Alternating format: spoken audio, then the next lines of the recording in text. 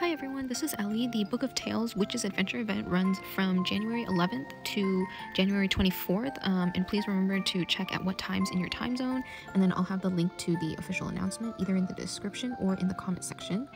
And so let's get started. If we look at the event first, here you'll see that there are 4 sections.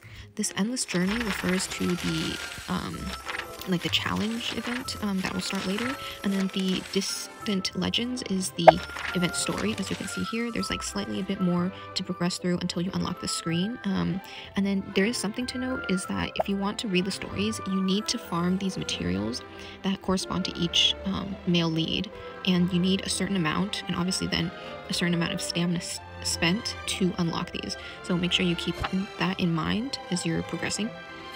And then if we look at literary treasure, this middle one, this is the event shop. Per usual, we have a couple, right? We have 3 here that you can change on the top, each using a different type of drop that you can farm later. Please also remember to, pull for the Illustras and buy the free event SSR Illustra from the shop before you start farming so that you get the extra bonus drops. Also try to prioritize the materials that you need first. Usually it's like the skill materials, and then essential materials, and then experience ones, or skill materials, and then these like main story ones, and then ascension, and then experience. Again, this depends on what you need. And then if we look at Magnificent Dream, which is the left bottom one, this is like a mini game. It's kind of like the Halloween one where we have like the affinity thing, and then you like get these whatever you call it, these bubbles. Here you can farm different difficulties. It's recommended to farm difficulty 3 and then like the corresponding bubbles for each of the male leads rather than the random one. And you have 3, I believe, 3 attempts per day, so make sure you do that so then you can customize your Pictura here. If you go to here, Affinity, and then Custom Pictura, you'll unlock those as you go.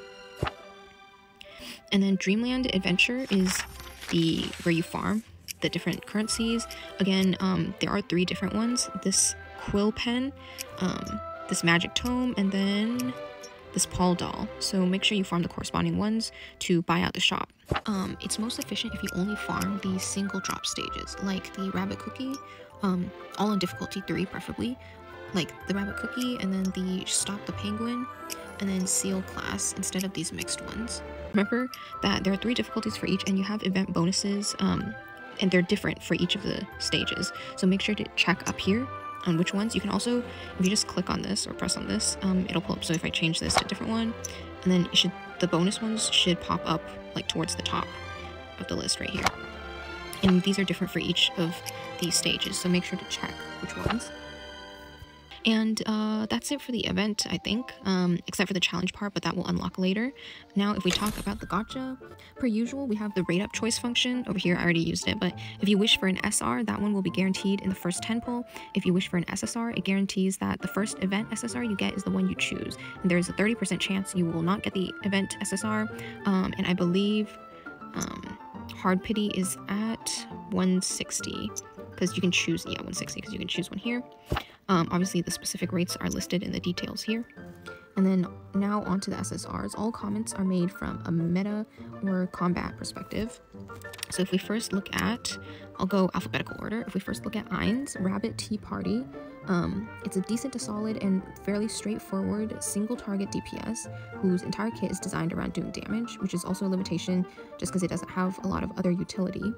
And so a couple things to note here, I guess. The text versions are already in our Discord, so I'm not going to repeat too many details here, but skill priority wise, if you're reliant on this Illustra to do damage, 2 before 1. If you're only using it for the team crit rate or team damage or crit damage buffs, then 1 only, and 2 as needed later. Enlightenment priority is mid, AoE greater than single target priority in this game, so you can consider feeding enlightenments, but not recommended if you're short on resources and you may stack additional copies.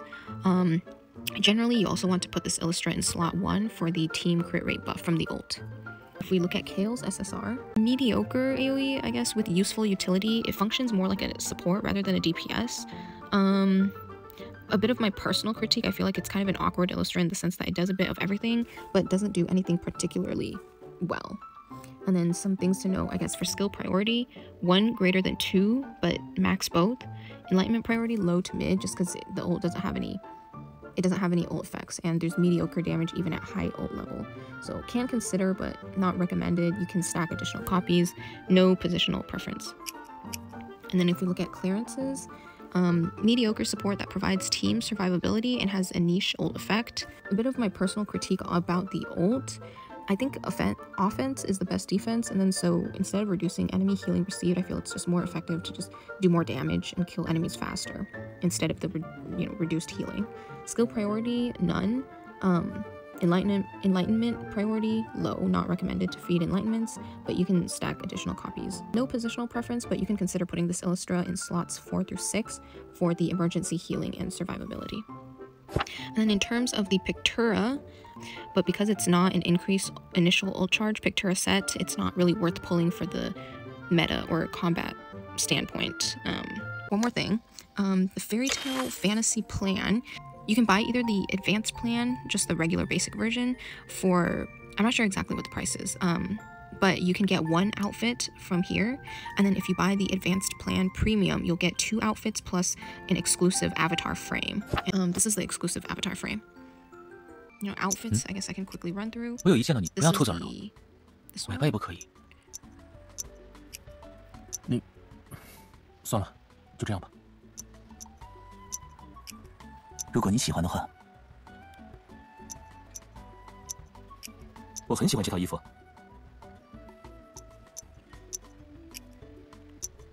你很喜欢我穿成这样吗？ Yeah, that should be it. Please like and subscribe if you found the video helpful. I'll also be most likely continuing to make these guide videos for future events.